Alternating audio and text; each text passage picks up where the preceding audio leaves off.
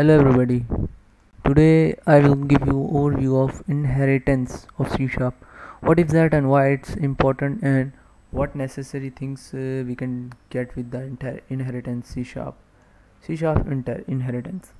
One of the most important concept in object oriented programming is inheritance. Inheritance allows us to define a class in terms of another class, which makes it easier to create and maintain an application. This also provides an opportunity to reuse the code functionality and speeds up implementation time. When creating a class, instead of writing completely new data members and member functions, the programmer can designate that the new class should inherit the members of an existing class. The existing class is called the base class and the new class is referred to as the derived class. The idea of inheritance implements the is-a relationship. For example, mammal is a animal, dog is a mammal, hence dog is an animal as well as so on.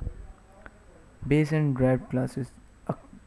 A class can be derived from more than one class or inheritance interface, which means that it can inherit different data and functions from multiple base classes or interface.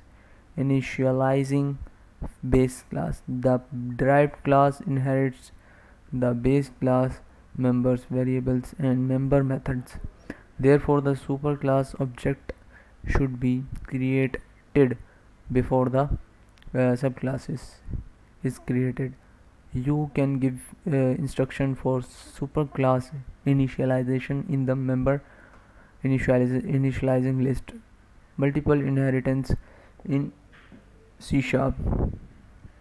C Sharp does not support multiple inheritance. However, you can use interfaces to implement multiple inheritance. So that's all for today. Thank you for watching my video. Thanks for.